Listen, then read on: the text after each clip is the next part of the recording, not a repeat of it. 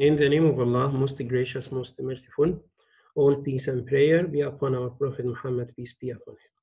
This is a very quick video. It's a very short, and in this video, we will learn how to describe someone.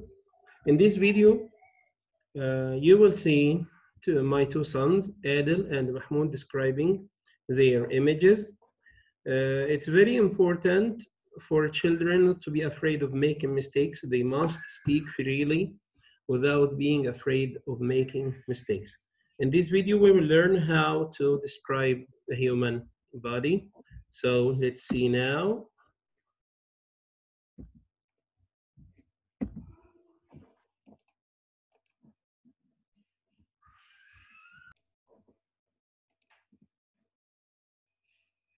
Hello, my name is Ed.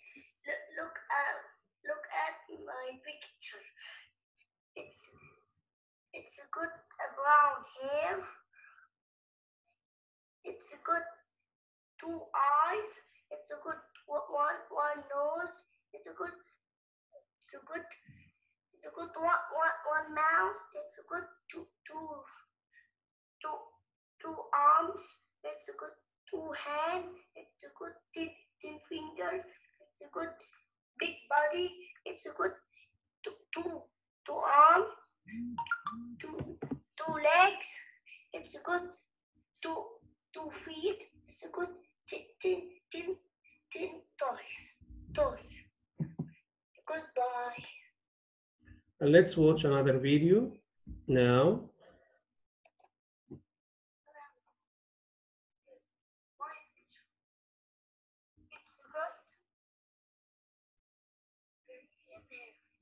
It's a good blue eyes.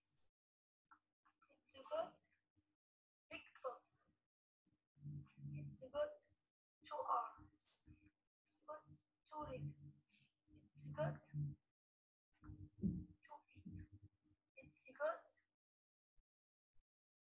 10 toes. Bye bye. Goodbye, Mahmoud and Adil. So here we learn how to describe a human body. We start with the hair or the head. So we say, first you introduce yourself saying, hello, I am, and then you say your name.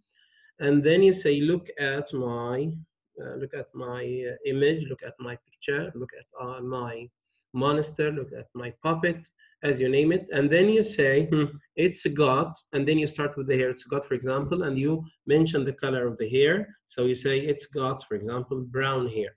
It's got a big head. It's got a big body. It's got two arms. It's got two hands. It's got 10 fingers. Then you move down. It's got two legs.